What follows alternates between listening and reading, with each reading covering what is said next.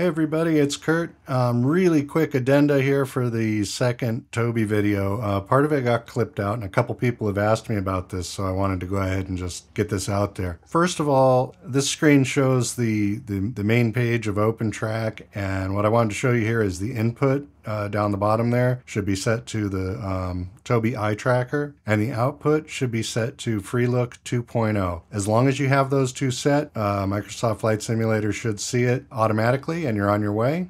The other thing I wanted to show is that if you click on options from there, that'll take you to the keybinds screen. And in here you can set up all your different things. One user in particular was asking about the ability to have it freeze your head position at the point where you want it to, so that you could adjust a radio or whatever. And I did find an option that does that. It's highlighted here, toggle, or toggle while held. So if you just want to have a button you can hold down and it'll lock your view while you're holding it, you could use that. Or if you want to toggle, the other one does that. So anyways, those two little items I meant to get in there, and sorry I missed them, and we'll see you in the next one.